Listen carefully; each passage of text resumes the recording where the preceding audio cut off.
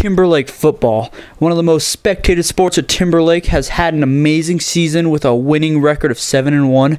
Now our Tigers are hopeful for the state tournament. Our hopes, of course, are to make to the state playoff game.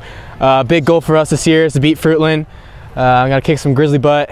My ultimate state, of course, is to go chase our dream and get to that state championship title and hopefully bring that back, because we know that inside we have that chance to get there, and we're going to go do it. Go Tigers. Our Tigers believe we can get a state title, and so does our coach. Yeah, I think we've prepared all year for this. We're ready to go. We play Payette. It's a good opportunity. Our defense, again, has to continue to set the tone. They're going to test our secondary. Our secondary needs to be ready, but we get a good pass rush, and I've got good athletes in the secondary, so I think we're going to be in good shape.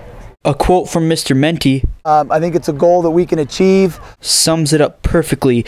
We can run the table and win the state tournament. You want to know why? Because they have been improving over every game. Here's their thoughts of how they improved over last game. I feel like every game's got better ourselves for state. This game, yes, it did. Some games maybe a little bit more. The competition level is still going to be a little bit lower this game, but as long as we play our hearts out and we play hard and we make sure that we give our full effort, we're going to be improving every single game. I think this game bettered myself because as a DB, we will be able to see what mistakes I made, where I missed coverage, and where I can make up and fix it for Payette.